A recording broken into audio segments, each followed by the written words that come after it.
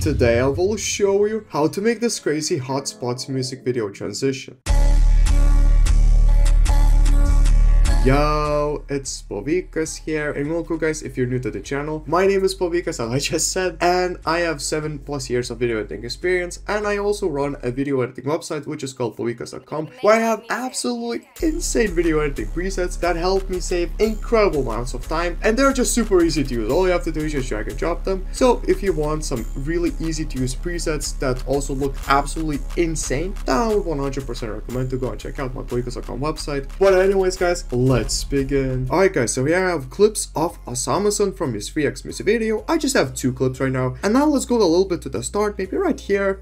Doesn't really matter that much where you go. Press Ctrl+Y to make a new adjustment layer, and here we can cut it by pressing Ctrl+Shift+D, and now we can start adding some effects. So here the first effect we can add is exposure, and at the start I'm just going to do nothing. We will later change the settings of this, and now we can add an effect from the Sapphire plugin, which is called Hotspots. Now you do require the Sapphire plugin for this, but if you don't have the Sapphire plugin, then you can add an effect called levels, and just keyframe the histogram, go to the ending, and make the input black like really high. So yeah, and then at the ending, make it to 0, and then just follow the tutorial along while just thinking that you just use as hotspots. So I'm not going to use levels, I'm going to use as hotspots. I think it's better. And here at the start, I like to make this threshold to 0, and I like to keyframe the blur input and threshold to 0. So yeah, these have to be keyframed right now. And the last effect, which is optional by the way, you don't need to add this effect. It's Deep Glow 2 or Deep Glow 1. I just like to have a little bit of glow. And here I like to make the radius to 500 and the exposure at the start to 0. Guess what? We made all of these to 0. Oh, let's keyframe the exposure at 0. And now let's go to the transition point. Well, this is actually the transition point, but I'm going to go 1 frame before it. And here I'm going to press U. Now we will see all of the keyframes we made, but here what we're going to do is make the blur input to 5 and the threshold. This is pretty much the most important part. I'm going to make it to 0.5, although you can make it more or less depending on your clip. For this clip, if I made it more, it will look maybe too dark. Actually, that's pretty cool. You can keep it like that, but let's just make the 0.5. Adjust this to your liking. And what I also like to do is I like to make the exposure of Deep Glow 2 to 0.05. Yeah, so just a little bit of a glow. I like to have this glow. You can have normal glow and play around with it as well. It doesn't really matter. I just like this a bit. And also another thing I like to do is go 1 frame before this, keyframe the exposure at 0, and go 1 frame after it, and make the exposure to somewhere like 10. Super high, you know, just incredibly high.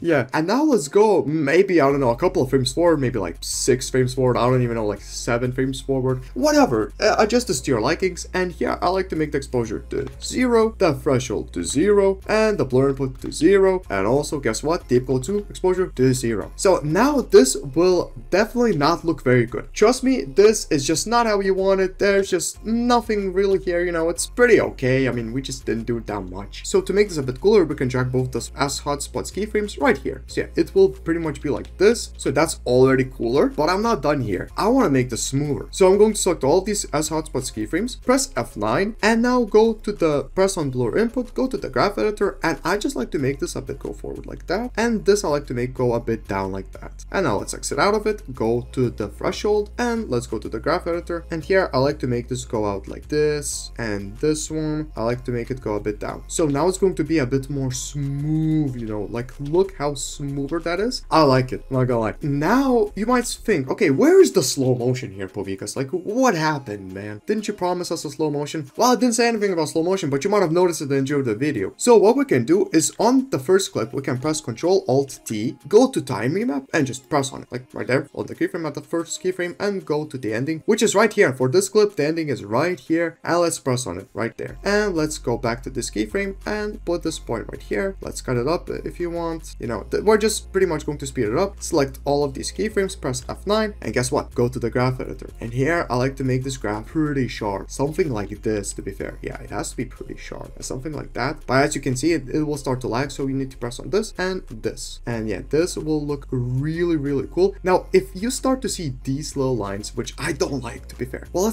I have a little bit of a trick here. This is very useful in my opinion. I have to go 1 frame before before it ends, press here and just make this 1 frame less. So as you can see, this says 20, let's make it to 19, and it will instantly fix this little issue we were having. And look at the slow-mo we will be getting with just a second. Okay, that doesn't look maybe the best, but just a second. Yeah, it goes like that, boom. Yeah, so like that, boom, instantly to another clip. Actually, we can go to this clip, press Ctrl-T again, you know, go to the time remap, press on the ending as well, go to the time remap, and let's just drag it right there. Select everything, press F9, you know, I'm speeding this, press on this, go to graph editor, and here I actually like to make this go up to here and this go down there. So yeah, and this also makes it look a bit more slow-mo-y. I don't even know if that's a word, you know, just more slowed down, I guess. I don't know, but also sped up. Like, that is really cool in my opinion. I mean, just look how that looks. So that is one of the things you need to do here. Another really cool thing you can do here is add another clip. So I have a random clip here from the same music video. Look, this is just Osama-san doing some stupid shit. So what we can do is just add S hotspots here, and I like to make the threshold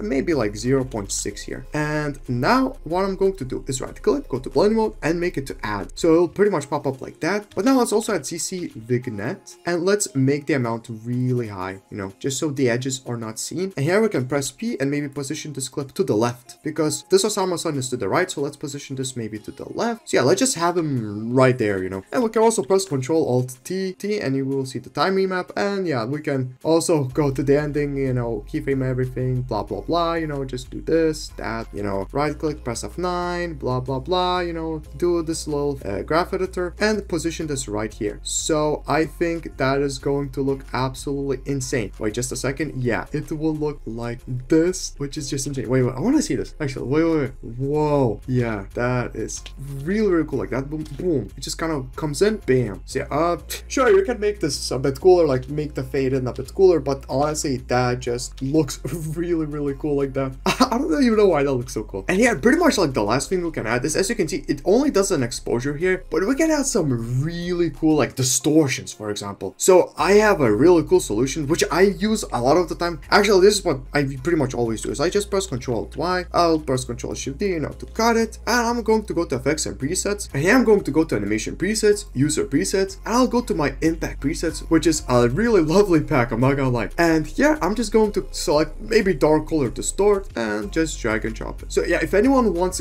really quick impact effects just like this, then you can go and check out the impact presets, which will be linked in the description. That pack has a bunch of these insane premium impact presets. I mean, these took a really long time to make, and yeah, I've been using them in a bunch of my edits, and yeah, just look how that's going to look crazy. Yeah, that's a really cool variation, but you might want a different one. So for example, you can also add maybe something like extreme ripple. But yeah, for this presets pack, you do need to have the Sapphire plugin. So really just keep that in mind, you know. It's very important to have a Sapphire plugin, but wow, that just gives you crazy look. And actually one thing you can also do is you can combine these. So for example, we can combine this with, oh, a really creative one would be motion detect impact. So let's combine it with this one actually. Okay, wait, and let's see. That looks crazy. Wow, yeah. I mean, I love to combine this. I have even combined 3 effects onto one. I mean, you can do whatever you want. I have a tutorial in the presets pack as well, so you can check out how to use these presets even better. I mean, I only showcase 3 presets right here, but as you can see, this will give you an incredible impact. I mean, that is insane. And yeah, guys, for supporting a channel and for watching these tutorials, I also have a $5 discount code for the impact presets pack, which is going to be code POVICAS. If you use code POVICAS, you will save $5 off on the impact presets pack. But anyways, guys, that's about it for the video. If you have any questions, then please let me know. But anyways, it was fun. Have a fun and productive day. See you.